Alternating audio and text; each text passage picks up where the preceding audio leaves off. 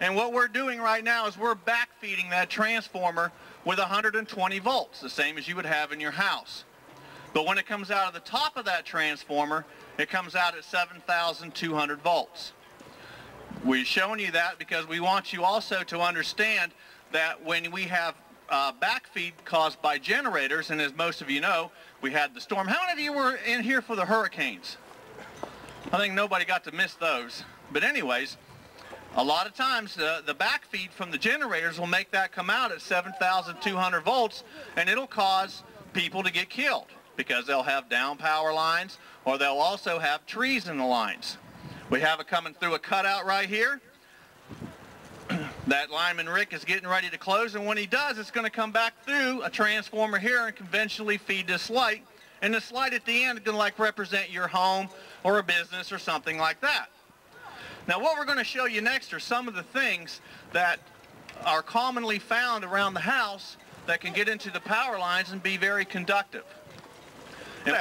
And what it's going to do is it's going to light our light at the end. So anytime that you're around, if you're flying a kite, or if you're playing with a jump rope or something like that, you do not want to do it around the power lines. You see it going right through that, right there. And it's not even made out of aluminum or copper.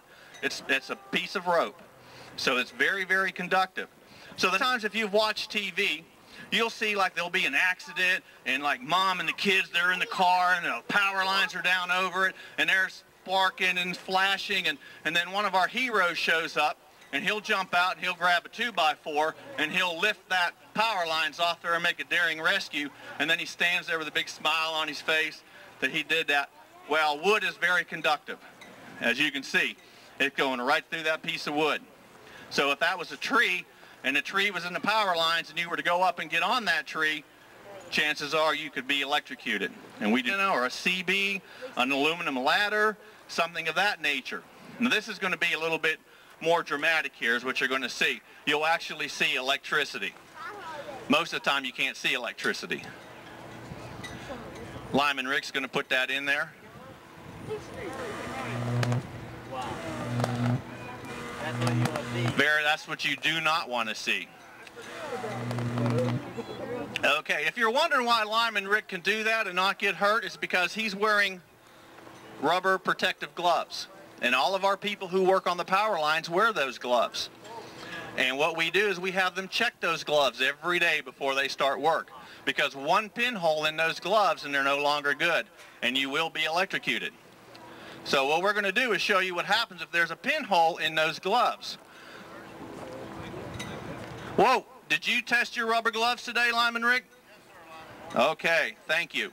Now let's show you what happens if there's one pinhole in those gloves. Ooh, they're no longer good. That's why Lyman Rick can do that and not get hurt. Okay. Now the next thing that we're going to do is we call this the hot dog trick. And the reason we call it the hot dog trick is because we've chosen a hot dog because it most resembles the human body and the consistency of what it's made up of. It's made up of some meat, some fat, some skin, and a lot of water, just like our bodies. Now electricity burns from the inside out, not from the outside in. So anytime that you get burnt with electricity, it burns from the inside out. So you really, really get fried pretty good. And what it'll do is it will also blow the ends of your fingers off if you're touching something. So we're going to show you with the hot dog what can happen to your hand or what can happen to your body when it comes in contact with the electrical lines. A lot of times, you know, we don't understand that and we've never seen it. We've just kind of heard about it, or you've read in the paper where maybe someone gotten electrocuted, something of that nature. Well, we deal with very high voltage. Now it's going to probably make a different noise. It makes a splattering noise because of all the fat and the water that's in that hot dog.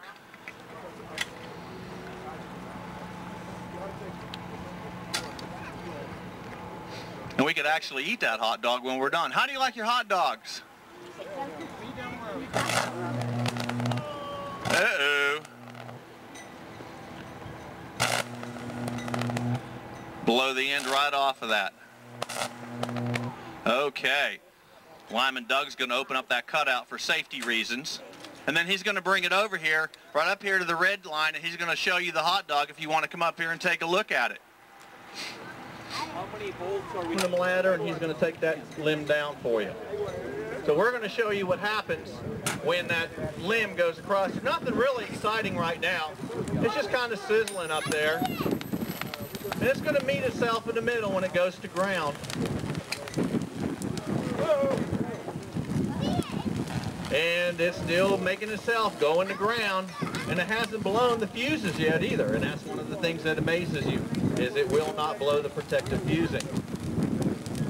But I guarantee you that that limb is full of electricity, and if you were to walk up to it and touch it or the tree, there we go. I need a volunteer. This gentleman right here, I need you to take that limb off there for me, please. Yeah. No, we don't want you to do that. What we want you to do is call us at Lakeland Electric and let us come take it.